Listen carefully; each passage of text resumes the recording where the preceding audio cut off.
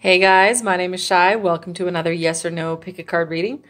Go ahead and pick your card. It's number 1, 2, 3, 4, 5, 6, 7, 8, 9, and number 10. Okay, card number 1. 9 of Swords. That's a no. And whatever you're asking about is causing you or somebody else a significant amount of anxiety and racing thoughts and sleepless nights. Nobody ever likes to see the 9 of Swords. If you were to pursue this course of action, it would end up in a nightmare scenario for you. Don't don't pursue this, but also with the 9 of Swords, you got to try and stop thinking about this. There's something plaguing you, and it's not as big of a threat as you think it is. It's not as big of a problem as you think it is. You need to find a way to let it go and put it to rest, because it's just causing you, it's just perpetuating this state of sleeplessness and anxiety. So 9 of Swords, always a no. Card number 2. Justice. This is a yes, as long as you've been, good. If you've been on Santa's good kid list, this is a yes. For anybody who saw justice and got anxious, felt like that maybe justice is going to come around and bite them in the ass, then this would be a no for you. This is it. This is the scales balancing, the scales of justice balancing. As long as you deserve justice to be on your side, this is a yes, this is good. But if you've been doing something not so great, or something you feel guilty about, something that is nagging on your conscience, then this is a sign that things are going to be straightening out. The hammer of justice is going to be coming down. So watch out, guys. I'm sure for most of you, this is a yes. I think most of you are in your integrity and are going to be good. So this is a good sign for most people, except those of you who are worried about it. So, card number 3. Ace of Pentacles. This is a yes, and it is awesome because a whole new material, fresh start. Like suddenly your financial problems or your bodily problems, like could be, more minor health issues, like weight issues or allergies, things like that, could just suddenly clear up, or something new in your environment. I mean, maybe somebody's getting a new couch, or, you could be moving across the country, something like that. This is a yes for any kind of material project. I mean, it's a yes for everything, but the emphasis here is on your material world and how things will work out in a tangible way. A whole new fresh start. Everything good. This is a yes. Card number 4. 6 of Swords. This is all about leaving something behind. This is all about departure. So be careful how you frame your question on this one, because this is a yes if the yes is about leaving. This is all about leaving something behind, all about moving on. So if you asked, should you move on from something? Absolutely. Yes, it is time to leave that crap behind, and it is time to move on. It is time to go. For some of you, this could be physically going somewhere, physically moving. But if you asked something like, should I stay where I am? Should I stay in this job? Should I stay in this relationship? Well, then your answer is no. With this card, it has a very specific vibe. It's all about leaving. So, work your yes or no depending on your question and your situation, and knowing that this card is all about a departure and moving on. So, card number 5. 6 of Pentacles. This is a yes. Again, with the justice, there's a theme with all of these cards about fresh starts and everything balancing out. This is getting like a leg up, getting a helping hand, getting back what you've deserved. This is a lot like the Justice card, but the energy is a bit more toned down, and it's a bit more about kind of energy transference, energy equalization, kind of in your daily life. This could be, you know, finally your roommate is going to start doing the dishes, something like that.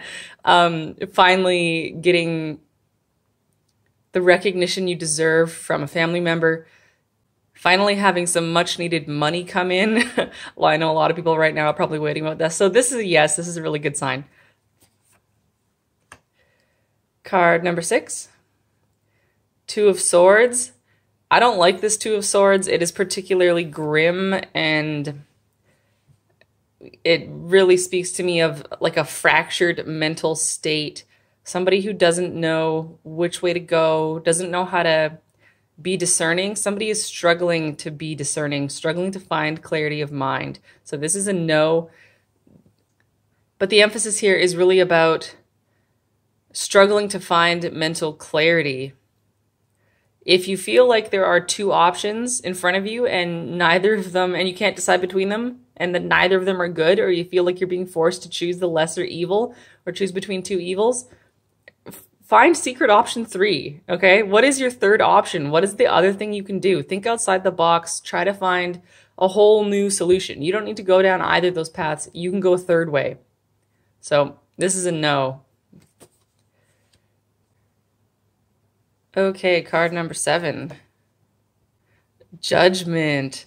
This is a yes. This card is all about spiritual justice. Some of you, if you're asking about anything spiritual, this is the culmination of all of the work you've put into your inner work, and it is starting to shine out.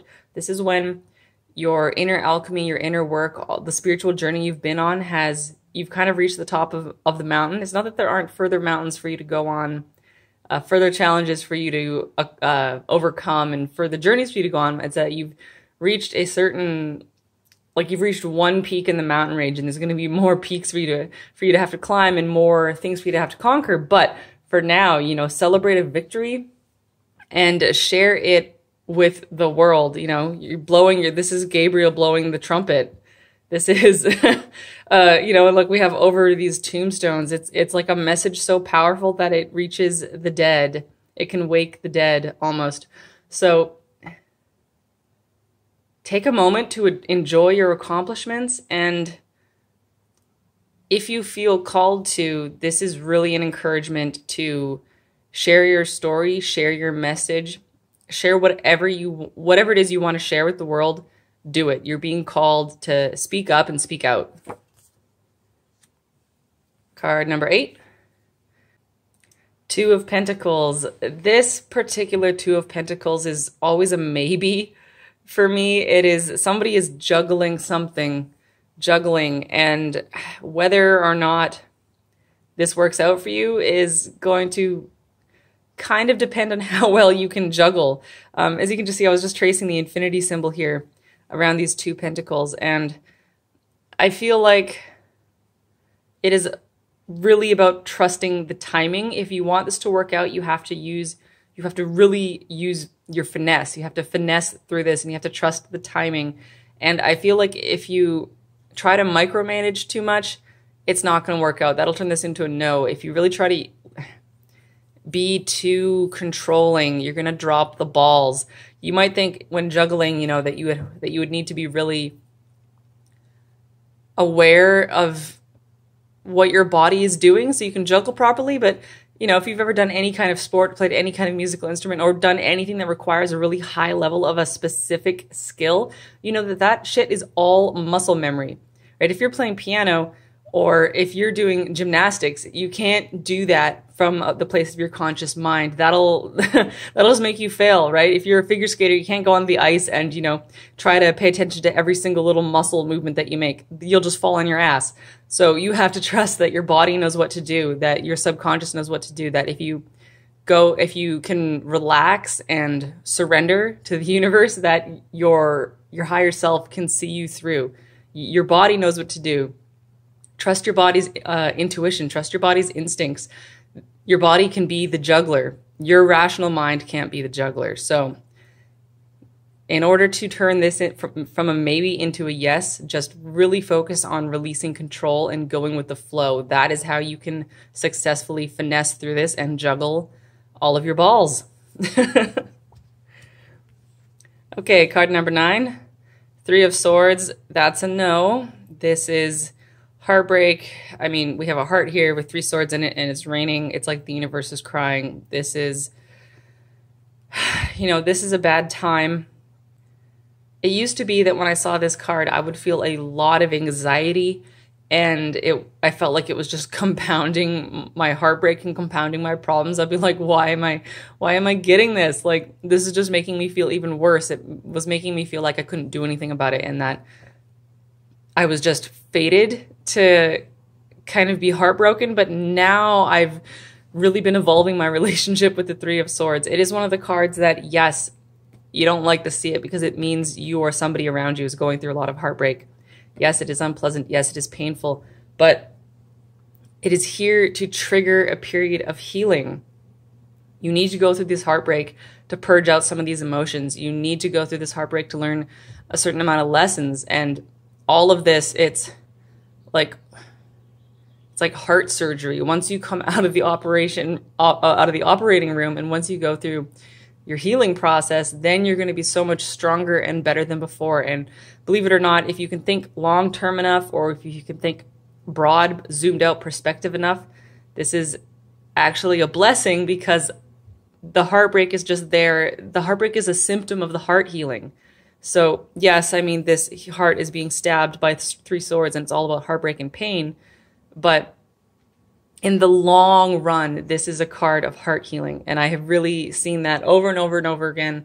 I always see that play out that way. You just have to zoom out, get some perspective, and wait and play the long game, right? Yes, when you get the 3 of Swords, right now it hurts. Right now it is painful. Eventually you're going to get perspective on this, and you'll see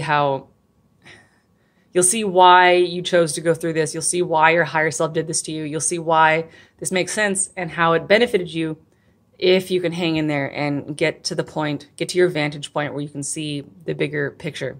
So hang in there, guys. Card number 10, Knight of Swords. I always say about this card is, it is a yes, but only if you go right now. Like, this is so quick. This energy is so fast. Somebody could miss the boat. Something needs to happen right now. As in, stop watching this YouTube video, go and do whatever you need to do, because like, it makes me think of a movie, where so-and-so is getting on the boat to leave the continent, and, there's somebody who's running to try and get to the boat and stop their lover from getting on the boat and leaving, because that's their one chance. And if you can't get there in time, they'll never be together. Something like that. So, whatever you're asking about, this is a yes, but it's like, act fast, act now. If you hesitate, this is not a card of hesitation. Don't hesitate. Don't hesitate, because if you hesitate, you'll miss the opportunity, and it's like this energy will just evaporate. This is you got a little bit of a window here for whatever's going on. Act now, but obviously only if that really feels right. And be careful. Be careful, guys. I don't want to be sitting up here and telling anybody to, drop their phone and run out into the street, and then, you get hit by a car. So be careful. Pay attention to what you're doing, but just know that something wants you to stop hesitating here. That's what this is. Don't hesitate. Just go for it, but be careful along the way. I think that's it, guys. Thank you so much for tuning in. Hope to see you again soon. Bye.